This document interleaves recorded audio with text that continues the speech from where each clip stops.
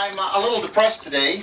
I found out that this thing that I wear on my wrist, it's called a misfit, is defective. And what it does is it counts my steps, and it, you know, does all that stuff that those wearables that everybody's wearing these days do.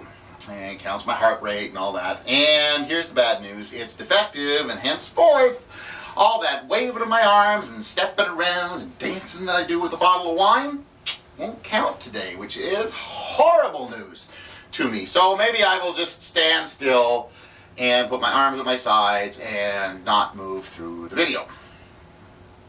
That's not me. And that is not what is going to happen. Today, this wine should make me happy. It's the Avondale 2011 Jonty's Duck Pekin Red. Jonty is happy, so happy ducks. Why are they happy? Well, because at Avondale they employ ducks, a flock of ducks, at the winery. Now, I don't think they get paid the same way that you and I would. I can't imagine a duck walking into a corner store and buying a loaf of bread, some milk, and some eggs.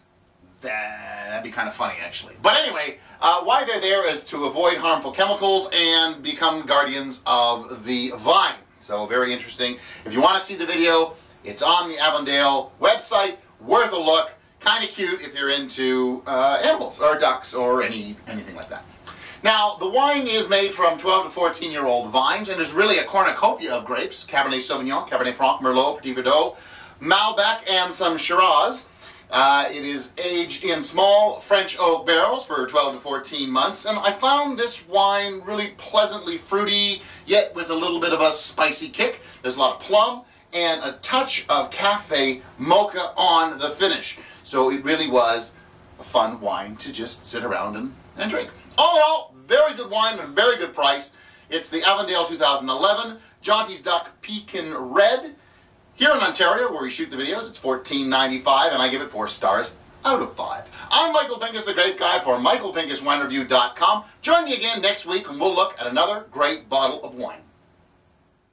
You've been watching The Wine Review with the Grape Guy, Michael Pinkus. Don't miss a single video. Subscribe today by visiting YouTube or just clicking that little button on the left. To find out more about MichaelPinkusWineReview.com, visit the website. Sign up for the new weekly newsletter. And while there, why not get the scoop on the new Grape Guy Events app, where you collect points for visiting wineries, attending events, retweeting videos, and so much more. Grape Guy Events, giving you more from your wine experience. Thanks for watching. See you next week.